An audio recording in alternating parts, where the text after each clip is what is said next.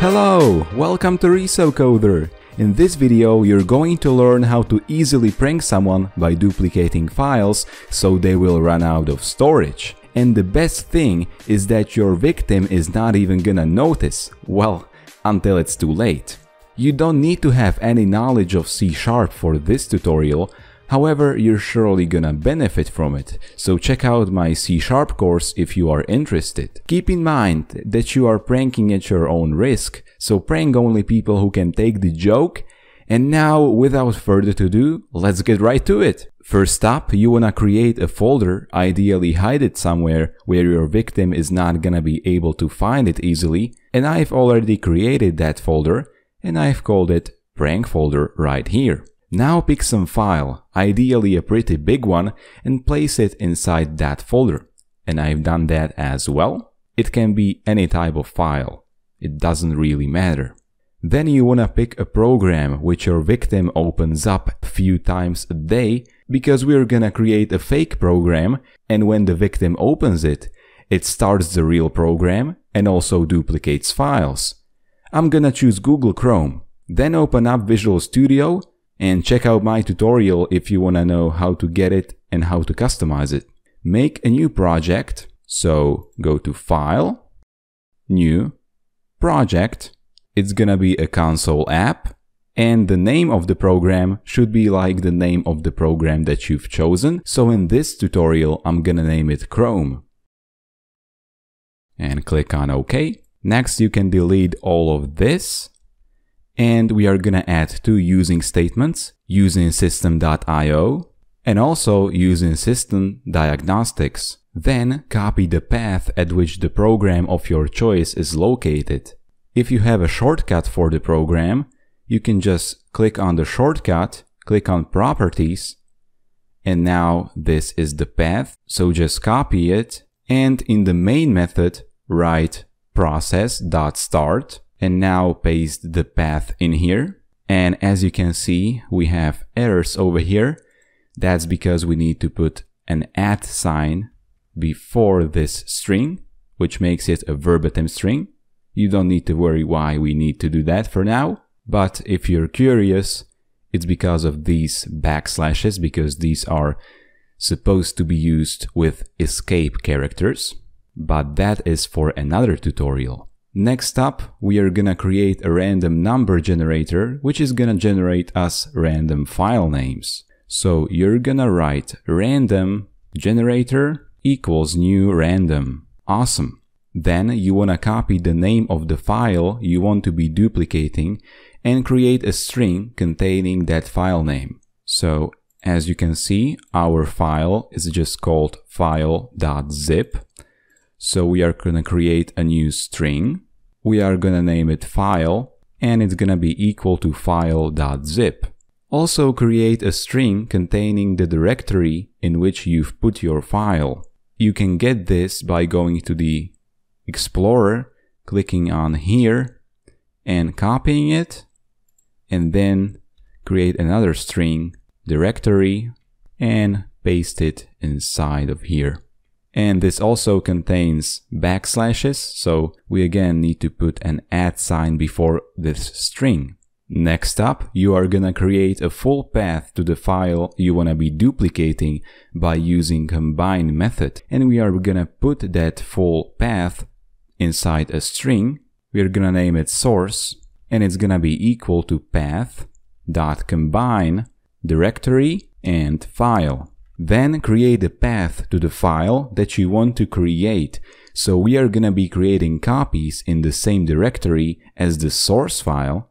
And for the name of our duplicated file, we are gonna use the random number generator, which we have created right here. So string destination equals path.combine, and we wanna put it inside the same directory, so directory. And the name is going to be generator.next, because we want to get the next random number, two parentheses, we are calling a method, .toString, because this needs to be converted to string. And now just write file.copy and you are almost good to go. So file.copy and the source file name is source, and the destination file name is destination. Amazing! Now we just have to double click on properties in the Solution Explorer right here. So just double click on it and change the icon. It has to be in .ico format, and I've already downloaded one for Chrome. So just press here, go to the download location and choose it. There is one more thing which we need to change, and that is output type. We want to set it to Windows application, like so, because unless a Windows app has a UI, which our app doesn't, it doesn't show up in the taskbar down here, like for example Visual Studio shows up here, but we do not want our app showing up because it could alert our victim. And now is actually a good time to test our app. I'm gonna open our prank folder, and as you can see, I have only one file in here, and that is our file.zip. Now when I press on Start or F5, so Start, Google Chrome opens up because we are starting a process. And also when I look here, we have a randomly named file which is the exact same size as our file.zip, which is totally cool. And you could obviously put some 500 megabyte file in here, so it's gonna have a greater impact. And when I change the output type to console application, you will be able to see for just a really brief moment that it shows up in the taskbar down here. So when I press on Start and look closely, yep, you could see it, even the console showed up. And you don't want that, so that's why we change this to Windows application. Now we are gonna build our prank app, so just press here and change it to Release. Then go to Build, Build Solution. Now right click on Properties and choose Open Folder in File Explorer. Go to Bin, Release, and there is our app. Normally you would copy this executable onto your USB drive and then quickly get it to your victim's PC and then set up folders on that PC so that it will all work. But because this is just a tutorial, I'm gonna add a shortcut to my folder. So I will create a shortcut right here. I'm going to copy it and paste it inside my prank folder here, duplicating files. As you can see, it's pretty much impossible to recognize that this is not a real Google Chrome.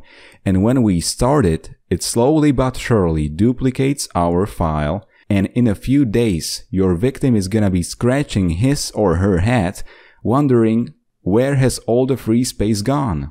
We can test it one more time. So prank folder containing 3 files now because I have tested it already, and when I press on Chrome too, it opens up Google Chrome, and when we go to our prank folder, there are more files. I hope that this video helped you with pranking your friends and family. If so, give it a like and also share it. Subscribe to this channel if you wanna get notified about my videos, pranks and serious tutorials alike, and be sure to hit the bell button if you don't wanna miss anything.